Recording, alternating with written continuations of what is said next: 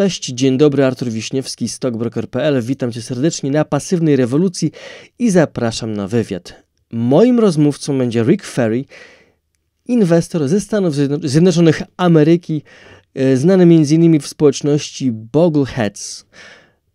Ojcem inwestowania pasywnego był John C. Bogle, znany również jako Jack Bogle. Jego pasywne podejście zyskało wielu zwolenników i naśladowców. Tak powstała społeczność Bogleheads, do której należy m.in. Rick Ferri.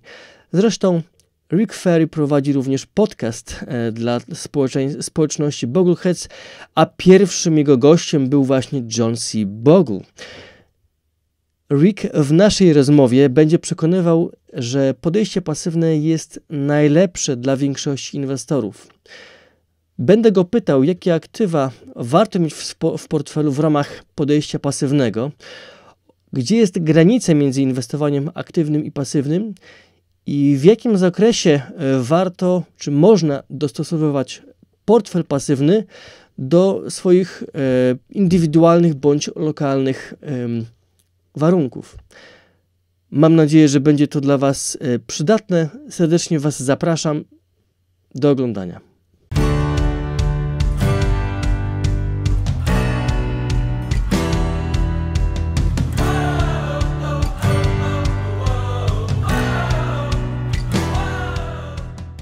Hello, Rick. Thank you very much for accepting invitation to our conference. Welcome. I'm really honored that you are one of our guests.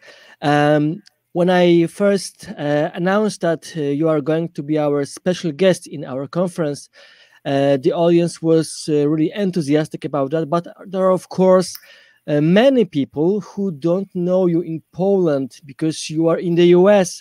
So please tell us a few words about yourself. What do you do? What is your experience?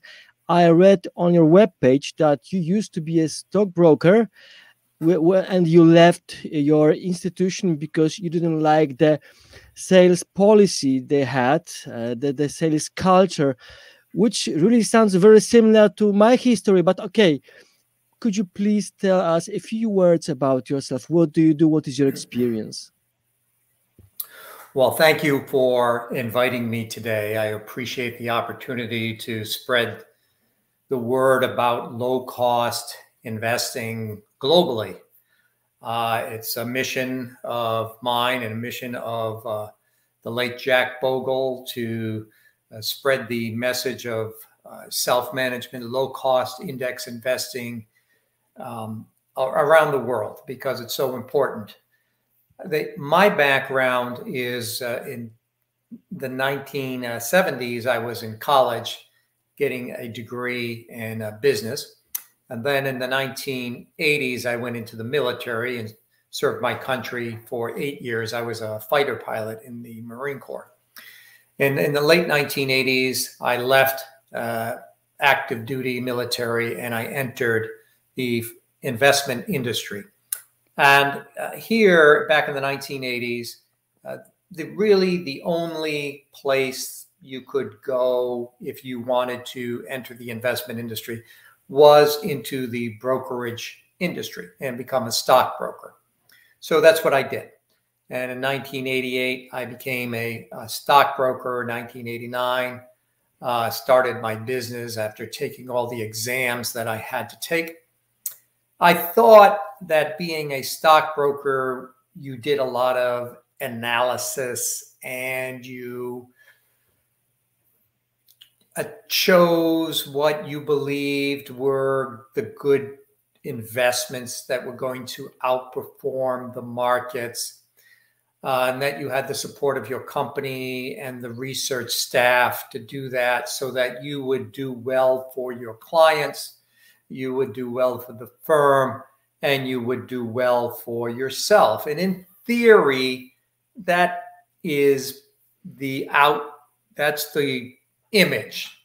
But as I got into the industry more and more, I realized that it was not about doing well for the clients.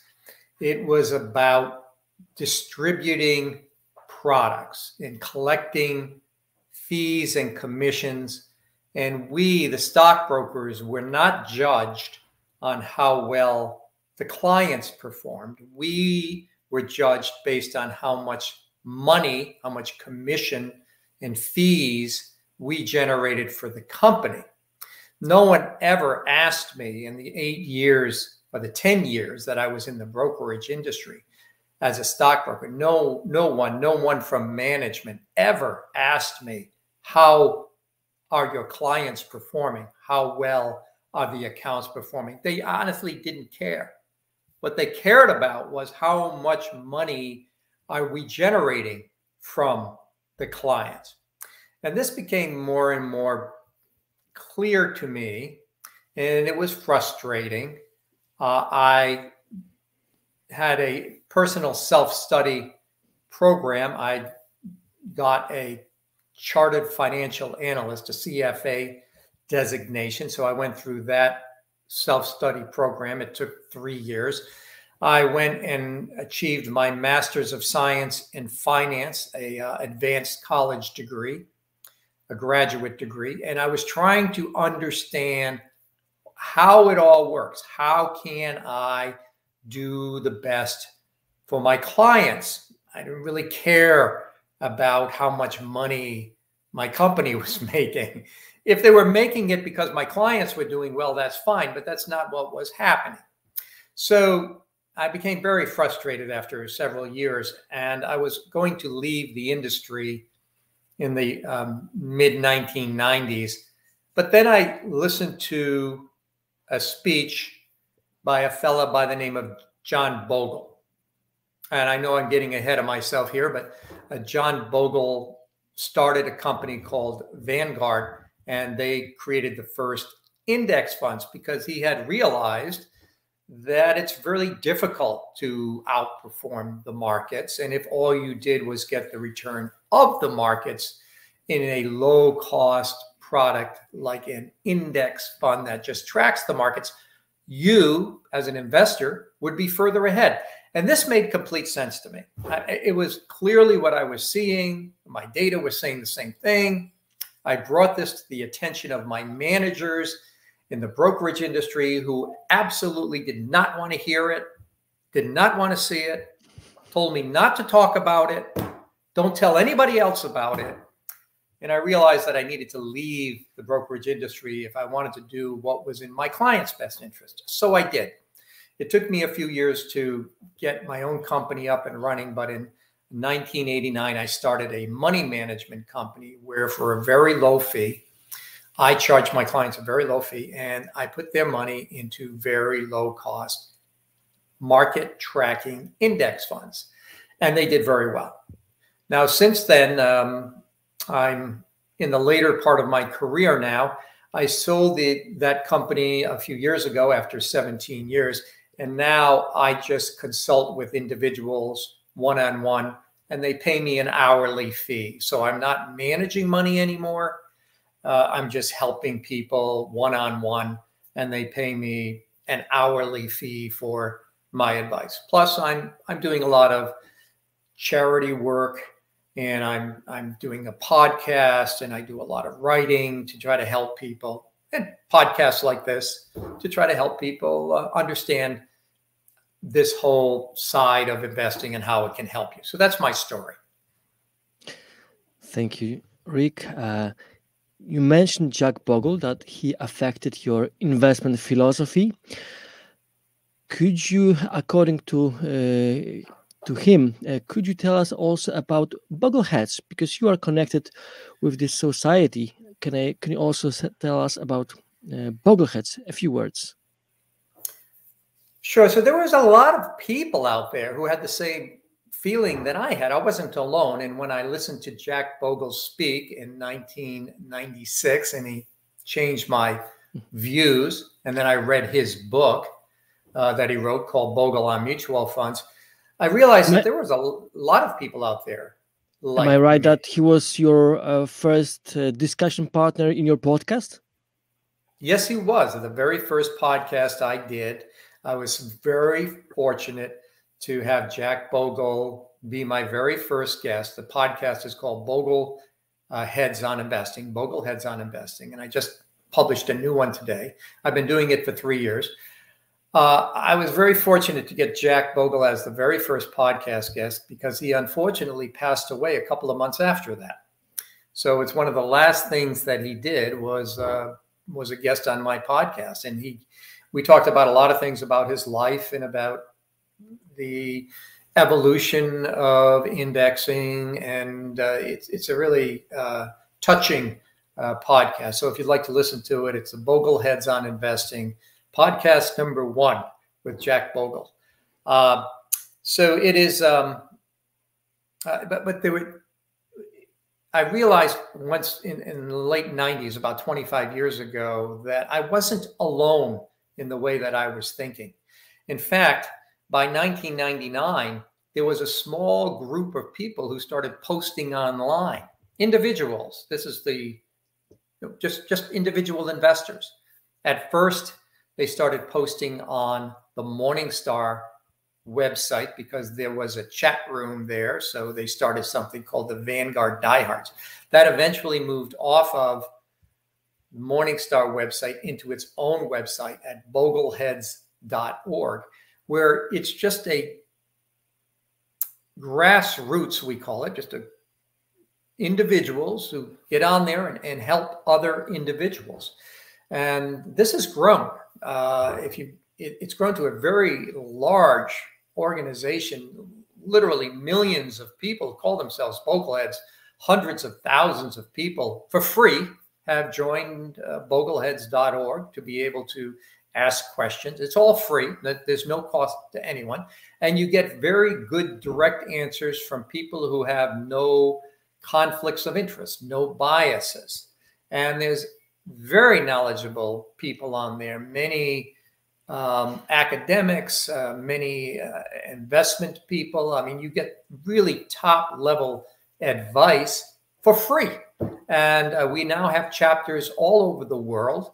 And we do podcasts. We have Facebook page. We have Twitter accounts. We're growing. It's all done under what's called the John C. Bogle Center for Financial Literacy, which is a nonprofit organization. And at this moment, I happen to be the president of the John C. Bogle Center for Financial Literacy. So there's a lot going on. And I appreciate you asking about the Bogleheads.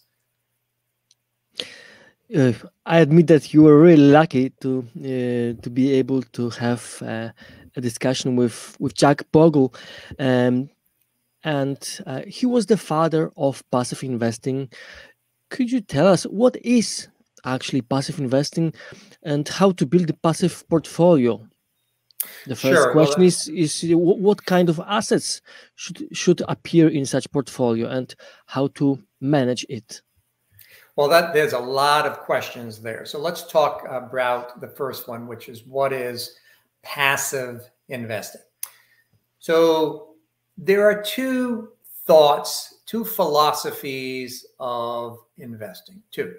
One of them is what we call active investing. And here is where we are trying to get the highest returns that we can get. We are trying to beat the stock market. We're trying to outperform the stock market or outperform the bond market. We're trying to win. We're trying to beat the other investors out there. And so you go out and you do a lot of research and you try to pick the investments that you believe are going to be the best and they're going to outperform. Well, that's very, very difficult to do. Even the professionals very few professionals are able to do it. Some can, some have. We just don't know which ones they'll be in the future. So it's difficult to pick today who is going to outperform. So the alternative to doing that, where you'll do very well, you'll do what the market does, the stock market or the bond market. You'll perform exactly what the stock market does. This is called passive investing. And what research has found is that people who just get the returns of the markets instead of trying to beat the markets, perform better than a vast majority of the people who are trying to beat the market. So the people who are trying to beat the markets, very few actually do it. Most underperform, most because of fees, because of turnover. Most of the people who are trying to outperform the market actually end up underperforming the market. So if all you did was get the return of the market, then it puts you above those other people. So you actually outperform almost everybody else by being a passive investor. It's odd, but this is true. And so if you're trying to do the best for yourself, because we don't have any good information about what companies are going to outperform in the future and what are not, a lot of it has to do with just luck. That if you want to do well for yourself and you want to be in the top 90, the top 10% of investors, so you're going to beat 90% of the other investors who are trying to beat the market, you just be the market. You just don't try to beat the market. You just be the market. You buy an index fund that gives you the return of the markets, the stock market and the bond market. And I don't know in your country what you have available, but in the United States, there's a lot of different index funds that are available that allow you to do that. And they're put out by Vanguard and State Street and iShares and Schwab and Fidelity. I mean, there's a lot of index fund providers, and the costs are extremely low. So you can put together a portfolio of stocks and bonds using index funds, and your cost will be very, very low. And I don't know how it is in your country, but that's the way it is here. But it is spreading. It is spreading globally.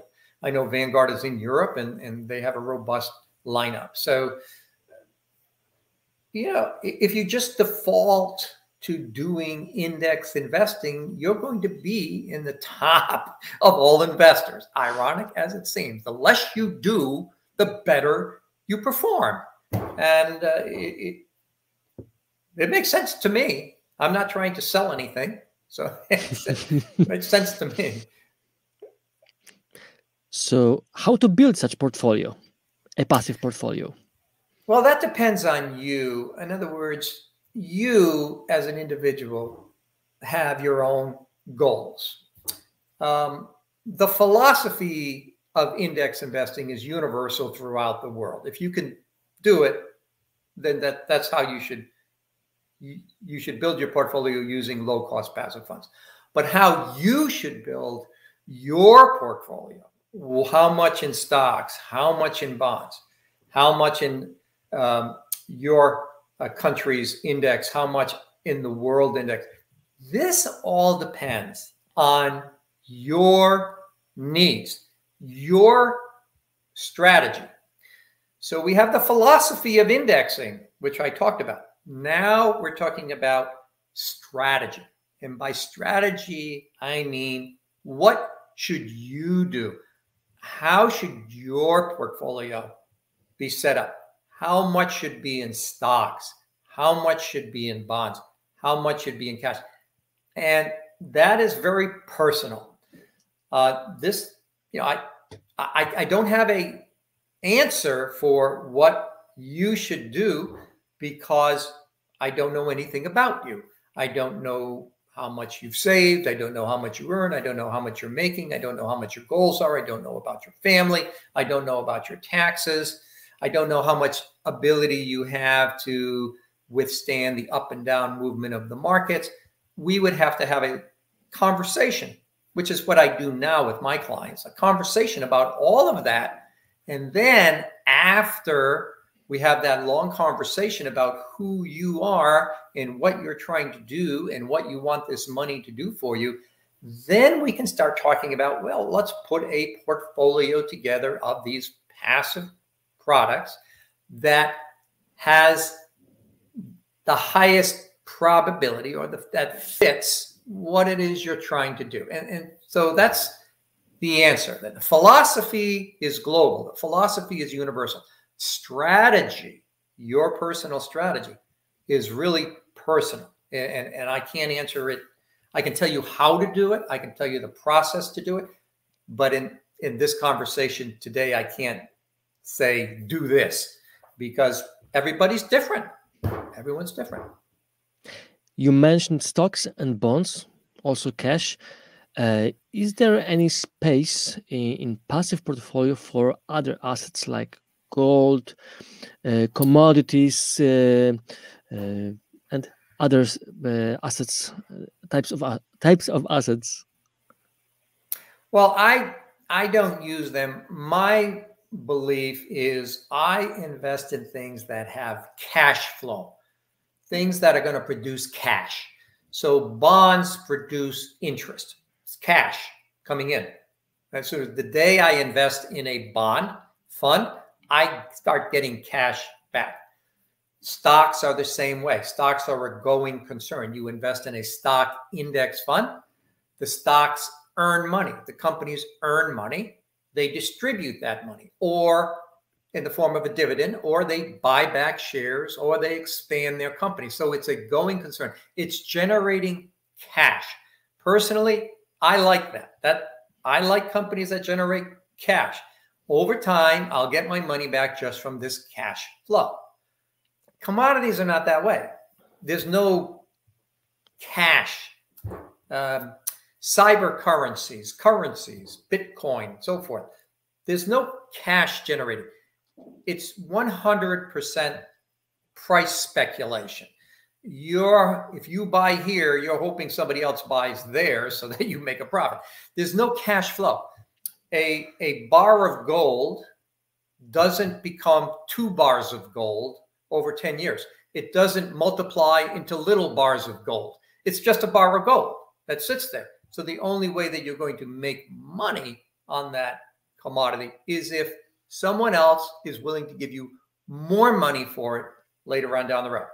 Okay, well, that might be fine for some investors. For me, I like cash flow. I like money coming in. And so I don't want to rely on me buying something at this price and then being able to sell it at that price. I don't want to rely on that speculation. So I believe bonds, stocks, cash, these things that produce cash, to me, that makes the most sense for long-term investors. Should the passive portfolio be adjusted locally? For example, what about currency hedging? For example, I'm a Polish investor, and if I want to have a global portfolio, so for example, in the bond part, in the fixed income part, the currency really changes the volatility. It increases the volatility, so it behaves almost like stocks. So what do you think about adjusting passive Hedging. portfolio to local conditions? For example, hedging. Hedging, sure. So yes, you would want to hedge your currency because you're in a different country. You would want to hedge against a downturn in your own currency to a point, not 100%, because you do have to pay your bills in local currency. So your expenses, when you retire and you begin to use this money, are going to be in local currency. So you're not going to hedge 100%, but you're going to hedge a lot of your portfolio to hedge out your local currency. You get a diversified portfolio of currency. But you don't need to do that, because if you invest in a bond fund, a bond index fund, you can invest in one that's already hedged.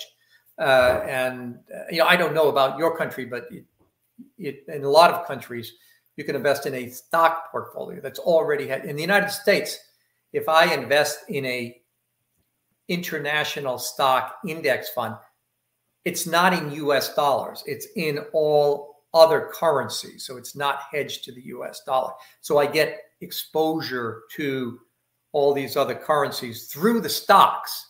I'm still getting my cash flow, but I'm getting currency exposure because the stocks are in local currency at the different countries. The same thing with various bond funds that you can buy. So Yeah, depending on the country you live in, you would want to hedge either some of the, here in the United States, I hedge maybe 20% of the portfolio by being in international stocks on the stock side.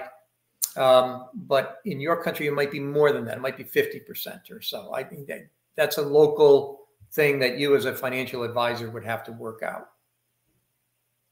And what about adjusting the portfolio to market conditions? For example, we look at interest rates and we think, okay, now it's time for this type of bonds, okay, or maybe it's now time for other type of bonds. What about adjusting the portfolio to market conditions? Is it a good idea? That's active management. So you are making a bet that now is the time. That's very difficult to do. What if you didn't make that bet? What if you just owned everything? You just own everything and you're already diversified. So you don't have to make that bet. But to move from this segment to this segment and from this to that based on what you think, it's time, you could be wrong. And that could cost you money. Instead of doing that, you passively own everything, and then you don't have to make those bets. And you find, getting back to my original active versus passive, you find that 90% of the time, the people who don't make those bets, that just own everything, do better. They do better. And so you don't have to. If you just need to decide how much in bonds, fixed income, and cash, how much in stock, keep it at that allocation. If the stock market goes way up, you'll sell some stock, you buy some more bonds. If the stock market goes down, you sell some bonds, you buy some more stocks. You just maintain the same allocation. You actually do better doing this. It's mathematically shown, proven academically that this works. As simple as it sounds.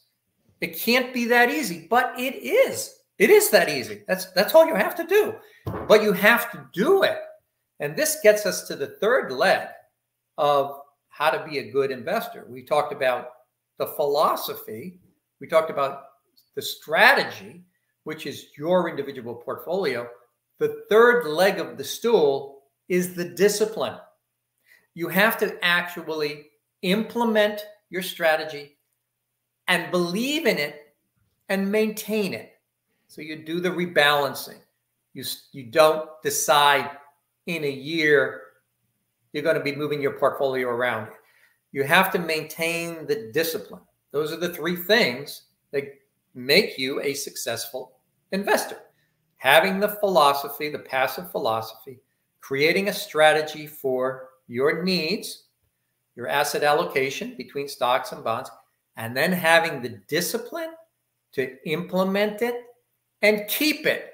And if you do those three things, you're going to outperform 90% of everybody else. When is the best moment to start a passive portfolio? I'm sure you know. Now is a good time. I think you know what is the most frequent objection against going with the passive portfolio. Okay, now the markets are too expensive. We can hear it. We've been hearing it for 10 years. So, is it a good moment to start the passive portfolio? Well, are you going to invest anyway? What if you didn't do a passive portfolio? What would you do?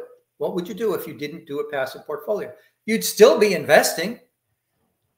You'd just be investing in this and that and that and this and this and that. You'd be doing active management, which again, you will underperform. So yeah, if you're thinking long-term, not thinking tomorrow or next week, this is not a strategy for gambling. This is not a strategy for speculating. This is a strategy for saving money that you're going to need in retirement down the road. That's what this is. Okay, it is beyond, way beyond what's going to happen next week. Are the markets expensive? Here in the United States, everything is expensive. Real estate is expensive. Bonds are expensive because interest rates are low. Stocks are expensive. But the most expensive thing is leaving your money in cash, because the inflation rate here in the United States is about 4% right now, and cash is yielding about 0. So you're guaranteed to lose 4% of your money to inflation. So there's no easy solution. You have to get beyond what's just in front of you. You look at the long term and say, okay, I'm not going to need this money for 10 years, 15, 20 years.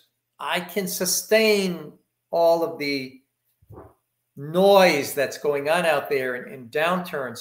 And you have to invest. I mean, unfortunately, we must invest. If we don't, we are going to lose because of inflation. You will lose. Your purchasing power will go down if you don't invest your money to at least try to get a rate of return where you can at least maintain the value of what you have. So you have to invest. The question is how? Passively or actively? You really don't have, unless you get very lucky, you don't have much of a chance to do it active. You don't have it. You're not going to do as well as if you do it passively. And the three things that I talked about. I mean, pension funds don't just decide one day, we're going to get out of the market. Now we're going to get back in. Now we're going to get out. They don't. They're investing long-term down the road for their beneficiaries of the pension fund. And this is how an individual investor needs to invest as well. Okay. And what about small caps, thematics, ESG? We have a few really strong trends in ETF market. Is it all this the waste of time? It's small cap is already part of the total stock market index fund. So if you go to buy an index fund, let's say you're going to buy a world equity fund that owns all of the stocks in the entire world. And we have one of those in the United States. And you could buy it very low cost. You can own all the stocks in the world, like 10,000 stocks that have enough trading volume. It already has small cap in it. It already has micro cap and mid cap. It's already there. It's part of the portfolio. You don't have to go out and buy it separately. Now, ESG, which is a type of investing where you have personal social beliefs about energy or military weapons, or and you don't want to invest in those companies that do that. There are ESG index funds that would exclude that. I don't think the performance is going to be as well, but if you feel very strongly about not owning tobacco companies or nuclear power companies or companies that are fossil fuel companies, then you can invest in an index fund that excludes those companies. And it's still at least in the United States, it's still very, very low cost, but it just excludes those companies. It's the same thing. I don't know if the performance is going to be as high. The performance is going to be a little bit different. The fees are a little bit higher. But if this is what you want personally, then you can do that with index funds. Okay, so the last question. Do you see any space for active investing in individuals' portfolio? There is some research which proves that active investing sometimes works. For example, the momentum phenomenon. Mhm. So is there any space for active investing or no? What you described called momentum is a factor. The factor. It's a way of investing in companies that just did well, and therefore the momentum means they might continue to do well over the next year. Okay. If you believe that, and is it proven? Well, it's proven that it happened in the past. That's been proven that it happened in the past. Whether it happens in the future, we don't know that. It's a probability that it might, but we can't say that it will. We don't know. Value investing the same way. Value investing has shown in the past that it has outperformed growth investing. I mean, growth stocks like technology stocks. Now, that's what happened in the past. Now, will it happen in the future? I don't know.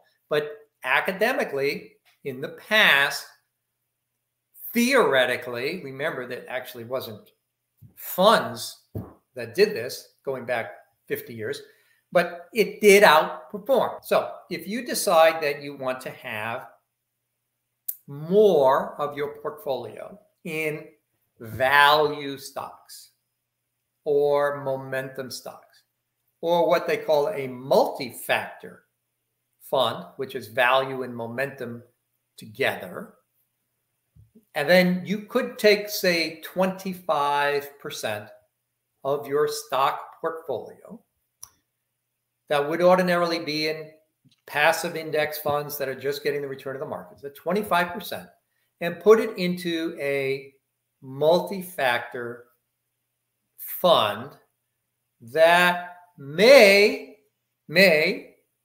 outperform in the future. It will always, guaranteed, be more expensive. It will cost you more money, guaranteed. That's a guarantee. It's more money to do that. It might work. You might outperform with that 25%, or you might not. But the one thing for certain that I know is if you don't hold on to that 25% in the same strategy for about 25 years. So you got 75% of the total market, 25% in this multi-factor. You need to hold on to that strategy for about 25 years, exactly the same, and don't change it, to perhaps potentially get the benefit of the small value. You can't do it as a trade. You can't put money in small value momentum because you heard that, oh, it could outperform. And a year later, when it doesn't, you leave, because that just hurts you. That lowers your return. That lowers your return. If you're going to do that, first of all, you must understand exactly what you're doing. Understand thoroughly why you're doing that. Why you're going to deviate from the market return to go to this factor, small cap value momentum strategy with a small portion of portfolio. You must thoroughly understand it so that you have the discipline to hold on to that for years and years and years. You must believe in it so much that you have the discipline to hold on to it for years and years and years. Because if you do not, then you'll underperform. You're better off not doing it at all. So yes, it does have a place, but you have to have very strong discipline to maintain it in the years when it doesn't do well. And it may not do well for a decade. I mean, it hasn't done well for about a decade now, more than that, maybe 15 years. So maybe it will do well over the next 15 years. I don't know. But if you want to take a bet, I'd say limit it to about 25%. And then you have to keep it for a long, long time. Okay, I think active investing is the answer to those who are afraid of losing their money. As what you say, that active investing is not a good idea, not a good answer to those fear. So am I right that you think that the passive investing is telling that you should simply control your risk profile in your portfolio? So if you are afraid, just have less stocks and more bonds. That's Would exactly you agree correct. with that, or are there any other solutions, possible solutions? No, you've hit the nail. If you are afraid, then just own less stock. Own only the amount of stock that will allow you to stay invested in that portfolio with discipline for many, many years. Maybe that's only 30% stock. Maybe it's 40% stock. This gets into the strategy that we talked about earlier. The philosophy is to do passive investing in bonds and stocks and cash passively. The strategy is how much stock should you have for your situation, including what you just talked about. What if you're afraid? If you're afraid, then you should own less stock, because if you own less stock and the market goes down, you're less apt to sell. And again, you have to maintain the discipline of keeping the allocation. So if you own 40% stock and you don't sell, it's better than if you owned 60% stock and the market went down and you sold. That's worse. You owned more stock, but you weren't able to maintain your portfolio when the market went down because you became afraid. So you were overinvested in stock. You went above your ability to handle the volatility. You have to be at a level where you'll be able to maintain this portfolio no matter what. And if the market does go down, you'll be selling some bonds and buying some more stock to bring you back up. You'll be doing the right thing. The market goes down, you're buying more to bring it back up to, say, 40%. Whereas if you were at 60% and the market went down, then you sold and you're selling at cheaper, lower prices. I mean, you're better off having less stock and maintaining your asset allocation than having more stock and capitulating or selling when the market goes down. So you're correct on that. And the last thought, what about dividing my capital into a few parts and investing one by one? I invest the first part, I wait, and then I invest the second part. So the diversifying in the time. What do you think about this idea? You're talking about something that we call dollar cost averaging. So as you have money, you put some money in and you wait a while, and you put some more money in and you wait a while, and you put some more money in. It's a dollar cost averaging. It makes people feel better. And if that's what it takes for you to be disciplined, fine. That's fine. If this is what it takes for you to run your strategy and to be disciplined about it, that's fine. Now, I will say that life is a dollar cost average. Life is a dollar cost average. You are working. You are earning money. You are saving money. You're investing money. The next year, you work, you save, you invest. The next year, you work, you save, you invest. So you're doing it anyway. It happens anyway with life. When we're young, we have no money. And we accumulate money over time through our work. And then we take the excess money and we invest it. So you do it anyway. It happens anyway. But if you had a large amount of money that you got in cash, that you received in cash, maybe from an uncle or inheritance, and you want to invest it a little bit over time, that's fine. You have to come up with a strategy, and then you have to maintain the discipline to do it. So again, philosophy of passive investing, the strategy based on your needs, and then the discipline to implement it and maintain it. Those are the three things that make you a 90 percentile investor. Those are the three things that get up to you so that you are one of the best investors of anybody you know. But you're also very boring. You're very boring.